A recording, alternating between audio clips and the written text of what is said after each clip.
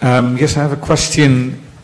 You've talked about the problems of the Six Nations in the context only of the Six Nations. So how does your situation compare to other claims in other parts of Canada? And is there any coordination or on issues of strategy that it is possible to get out of this trap by looking actually what's happening to other nations in Canada? Okay, okay, we're the largest First Nations in Canada. You know, we've got about 18,000 on reserve, give or take, but we're hitting around 30,000 people. Many other communities, you're talking, you're lucky 2,000 to 3,000 people. Many are poor. We're in a great location for work, for education, for everything. We're not in the north, we're not isolated. Canada's a bully. Canada's claims policy is really, it's an abuse of their power, it's abuse of them as a fiduciary, what they're doing. Other First Nations, they would take the $13 an acre. They wouldn't put up the fight because they haven't got it. They haven't got it. They can't endure the fight. You know, they need housing, they need water, they need that, and they get bullied all the time. And I got to be very blunt. There's a lot of non-native lawyers out there who, in good faith, start the process, and because they don't have resources to start a court case or challenge them, they run up a tab. And when Canada does make an offer that's insulting, the lawyer wants to get paid too. I shouldn't say it's all of them, but some actually side with the Crown to force the First Nations to settle. It's all under duress. When we've advised them, the claims policy is set for, you can settle a claim as long as it's under $150 million and you extinguish whatever interest they decide. Some of them bundle claims. If you got a valid land right issue on that and you've got 3 others, without looking at the 3 others, we'll only settle with you on this one if you throw those other 3 in. And when people are poor, when there's suicides in their community, they take it. It's sad, they take it. You know, and that's the other thing. A great friend of mine who just passed away, it's like we're on 5% of our original holdings. The native people in this country are on 0.2% of the land base of Canada. That's why there's hopelessness. What can you do with that? You can't build an economic base. That's why there's suicides. People give up. The youth have no future. So, you know, it's very disheartening what has been allowed to go on. It's apartheid. It's name it. You know, it's horrible that Canada, the country they are, that was allowed to go on. We hope there's a new chapter and we can move forward. I'm hopeful of that. And I'm hopeful that Canadians are going to expect nothing less of their government from that to happen. So I'm hopeful. It's got to be better. It can't be any worse. Let's put it that way. Good evening. I want to thank you for coming here and walking us through this in a great deal of detail. It would have been great to actually see more of it. Yeah. I just want to, one thing I did that did strike me was how much of what you are using as legal recourse is founded in contract, in contractual negotiations, as opposed to a kind of claim to traditional territory. Mm-hmm. Could you talk about that a bit in terms of the difference? How easy is it for you? How hard is it for you? And how does that distinction make you operate differently? Okay. Well, let me give you a real history on this one. We've tried to do it through the UN before. Before it was the League of Nations. We had a chief in 1920s, 22. Discahe, he went to the League of Nations. He was allowed to speak about the land rights over there. But Canada refused to attend. And under the rules of the League of Nations back then, you couldn't make a decision unless the challenged country is present, you know. But he was never allowed back into Canada. He ended up dying over in the Tuscarora Reserve in Niagara Falls. And then his remains were eventually brought back, and he's at his home at the Cugalang House, Lower Cugalang House. Things have changed. We know the courts, we know the legal system, we have lawyers. And I think I talked earlier about our traditional lands, the beaver hunting grounds, and I failed. 1764, we were fighting among our brothers and sisters out there, the Hurons and Wyandots and all of them. We said enough. We had a big treaty drawn at Niagara, 1764. It's called the Dish with One Spoon, where we all agreed no more fighting. That part of Ontario, it would be treated as the dish, and we were all going to eat from it from one spoon. On that principle alone, we were to share. It was not meats and bounds, you own this, no, don't step over that fence. And it was also meant to prevent greed. So now this is, I was talking before, some of the younger generations have a lot of learning curve to know this. In fact, in March 1st and 2nd, we're holding this conference with Six Nations, is hosting one with the other First Nations in Southern Ontario, and we're bringing some of our elders to go over these treaties. So as far as claiming ownership per se, that was not part of our mentality on a meats and bone ownership. Now the Haldimand Treaty, we're not challenging Canada on a treaty right. We're challenging them under trust law. They can't use a statute of limitations on us. They can't use all the legal defenses that they're able to use in other open cases, because the fiduciary is still there. They are still acting. They are still controlling my life, my children's life, from birth to death. They can decide whether I can leave my land to my children. Regardless of what I say, they can decide that. So if they're going to act in that role as a trustee, you stand up and tell us what you did with every little acre and every little penny that was derived from that Haldimand Treaty. So that's what's different about how we're approaching this. But the biggest thing is to be able to avoid legal defenses that Canada will throw at us. And we named Ontario because they'll do this. So that's what's different about it. And the Haldimand Treaty is laid out much differently than other treaty areas in the plains, and the numbered treaties, and so on. Because we were promised that this tract was going to be under the same title ownership as we held before the British came. Because we challenged what right they had to cut deals on our lands at the signing of the Paris Agreement. I don't know if I just full of wind or went where we're. Okay. There's a really fine grain to all of the kind of property issues that you have up to Brantford. Yeah. Is there a similar grain through all of the other blocks, or are the blocks there treated as kind of big, unified things? Some were block 2 was divided. See, what one of the blocks is, and actually they finally stopped it, is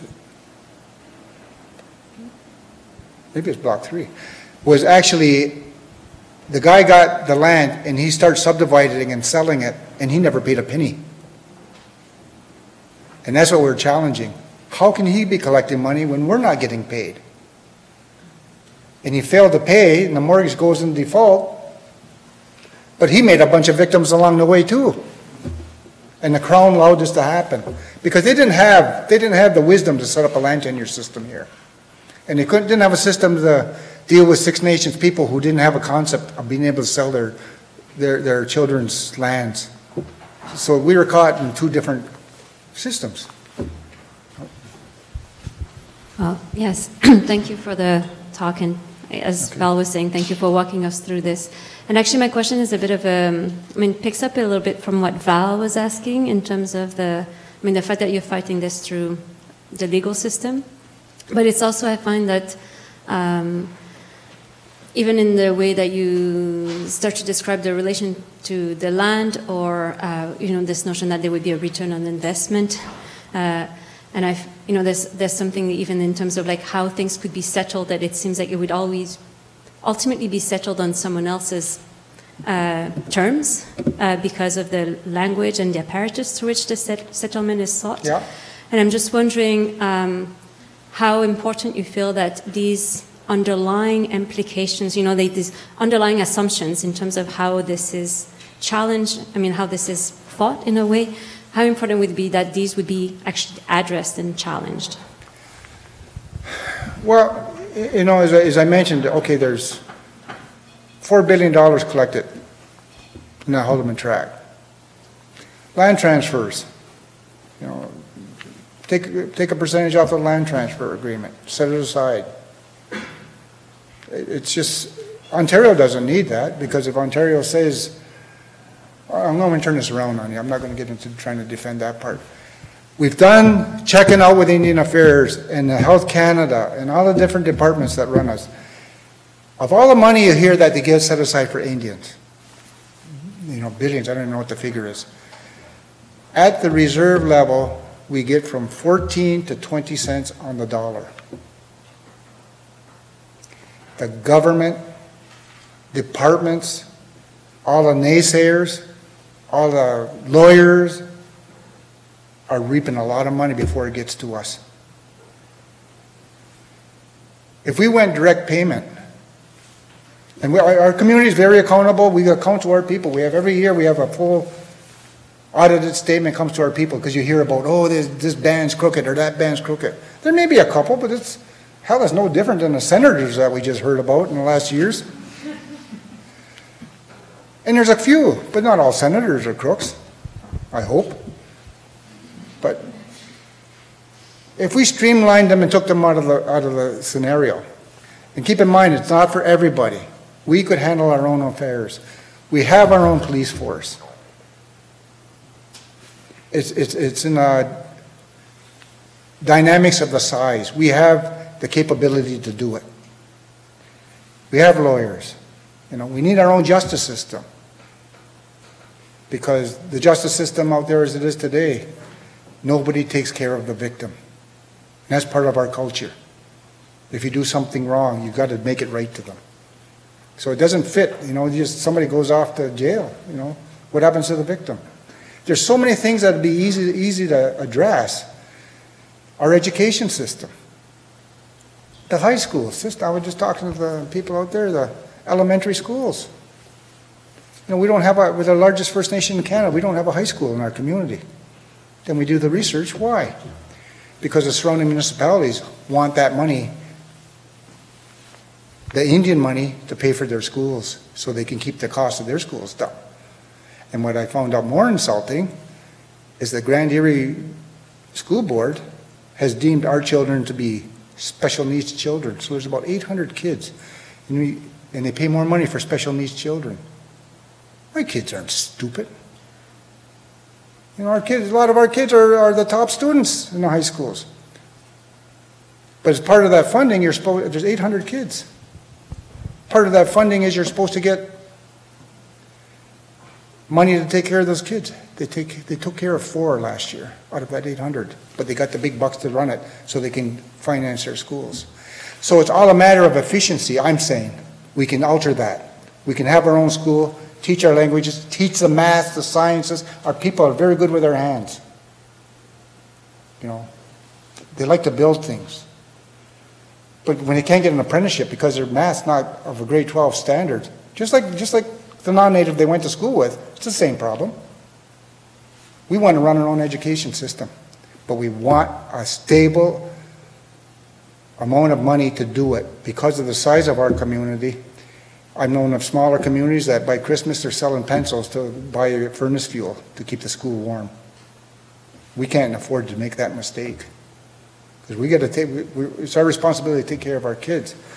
The transfer of funds that the governments are collecting from the people within the Haldimand Tract, we would need about that much to run our community.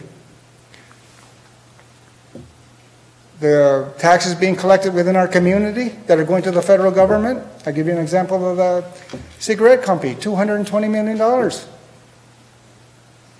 If that stayed in our community, we wouldn't need anything from anybody. We could handle our education, our health, everything. There's solutions here, but people got to look at it. And that's all we're asking for. How do we protect and maximize our investment that was made with or without our approval? It was without our approval in this country, with no return. That's what we're after. That's what we want as accounting. Canada, and what are you going to do to fix this? That's all we're asking. Okay. What happens with the case in the end? Do they just close it? Is it left open indefinitely? Like, what happens? Block 5, $113 an acre. So they just give you an unsatisfactory... Yep. It's arbitrary. That's what they do with 90% of the First Nations of Canada who are in their game. And if you don't accept it, they'll cut off your funding. And some people have borrowed so much money.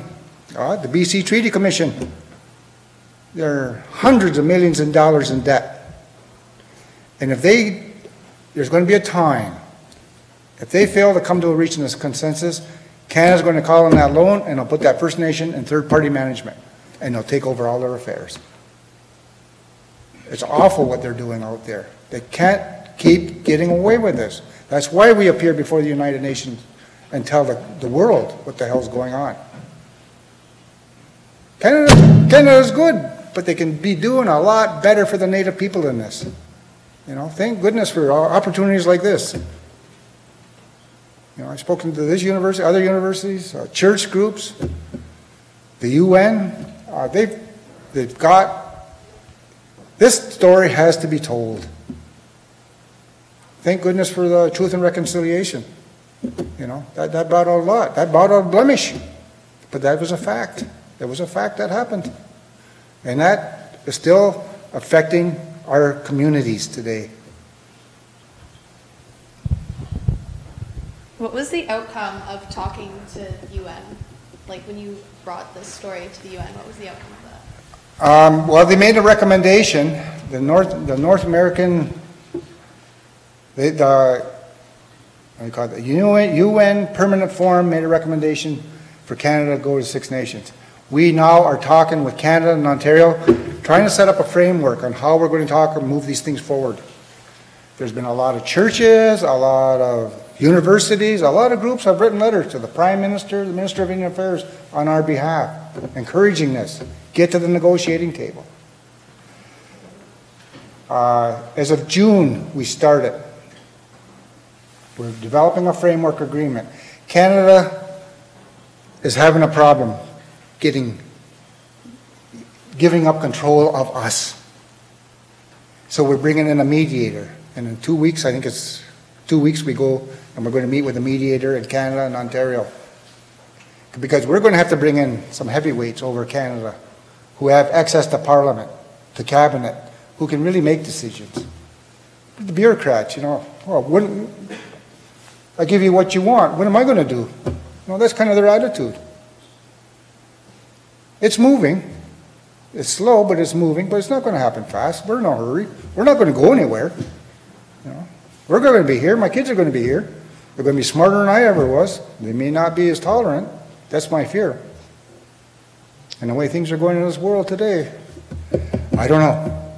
We got to stop this and get it resolved before things get out of hand. Because we got the pipelines. My experience, once you open these things up and it gets into confrontation, you can't put it back in that toothpaste back. You know, it takes on a life of its own. So I need people like you to. We've lobbied the MPs up in this area, but they're all pretty well conservatives, not our best friends. So that's probably why we're not getting support down in, well, it's not really that much. There's only one Liberal in our area, but they've been helpful. But the Liberals were also in power. They could have resolved this back then. They're not immune, but the laws have changed, UN declarations changed, people have changed, and I hope it's for the better. Yes. I was curious to know if you've seen any difference between the current administration and the last administration with your dealings with the court cases. Wow, a lot of promises, eh? Actually, yes, they've been open, very open to talk. We went and lobbied the federal government. We lobbied the NDP. We lobbied the Liberals. We lobbied as best we could the Conservatives. We lobbied the Green Party before the election. All of them. We didn't pay, you know, all of them. The negotiator sat down with us. At the time, it was under the PC government. They told us, your claims are too big. I'm being recorded. I'm not supposed to be telling this because it was in confidence, but your claims are too big. Your claims are too big. The present government does not have an appetite for you guys. Stay in court and wait till after the next election. That was all they could give us.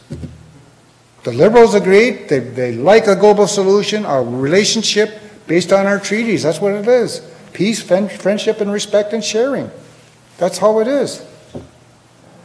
And we just go back to it. It's quite simple. But their problem is, what do we do with the other First Nations? Well, the other First Nations don't want what we want.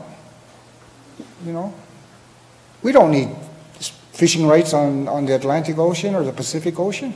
We're different culture. And that's the problem. They think we all want the same thing. You all got to settle for the same thing. And that's not so. The Liberal government, in all fairness, especially on Native issues, they got 10 years of backlog to catch up. Native people and the environment were crapped on in the previous government. We all know that. And such a big debt, the words are nice. And this is a long-term payment plan, how to work this out and move forward.